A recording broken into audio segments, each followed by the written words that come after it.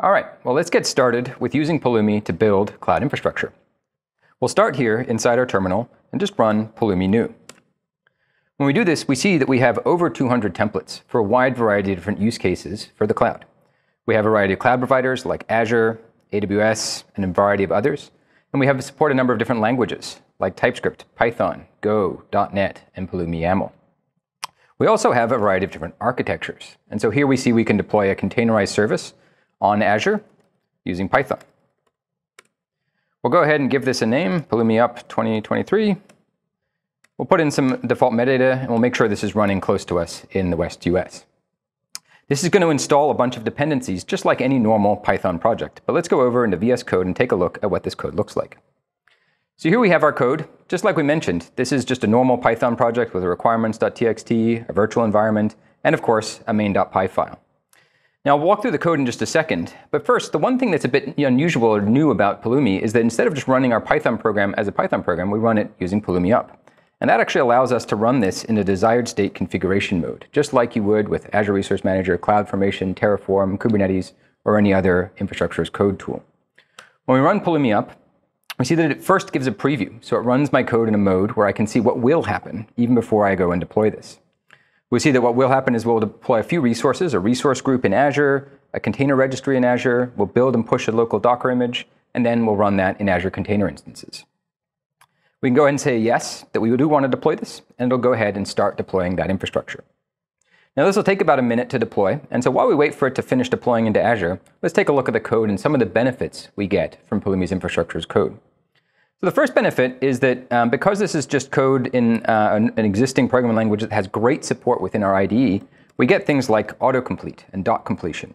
We can see all the different APIs that are available, like image, registry image, remote image, and so many more things. We can also see that we can use features like go to definition to dive into that library and understand the details of it.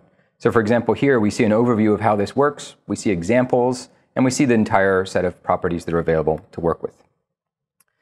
Now, IDE completion like that is one thing, but we also get that quick feedback loop. So for example, if I come up here and make some changes like this, we'll see that if I have a typo in my code, I immediately get that feedback that there's a problem and I can fix it as I'm going, not having to wait for me to deploy and have that issue affect us later on in the deployment. Similarly, if I pass the wrong kind of data in, like I pass a string instead of a Boolean here, we see that we get that feedback immediately. Overall, this provides a much more strongly typed experience where I get great editor and IDE feedback and productivity from that. Now in this case, we're using the Azure Native Provider, which is a full fidelity mapping of the entire Azure platform into Pulumi. This is something we've worked closely with the Azure team at Microsoft on, and it provides the best possible experience for the Azure platform. And earlier this week, we released Azure Native v2, which provides increased performance and usability features for the Azure Native Provider.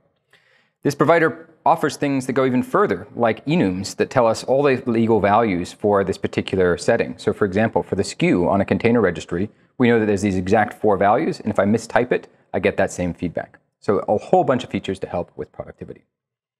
Now, this has gone ahead and finished deploying, and so I can click on this to open it up, and we'll see that our app is now running inside Azure. And so here we go, we're running an application inside Azure container instances that shows Hello World.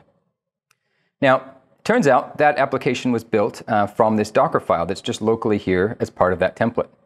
And so we have this simple Docker file that we were building and pushing locally, and we have the app.py file that we're running. And so let me make a change to this, and we'll see what happens when we go ahead and deploy that. So if I rerun Pulumi Up, we'll see that because Pulumi is an infrastructure as code tool that's using desired state, we're not going to just recreate everything. We're going to figure out what is the minimum change possible to get to the new state that we want.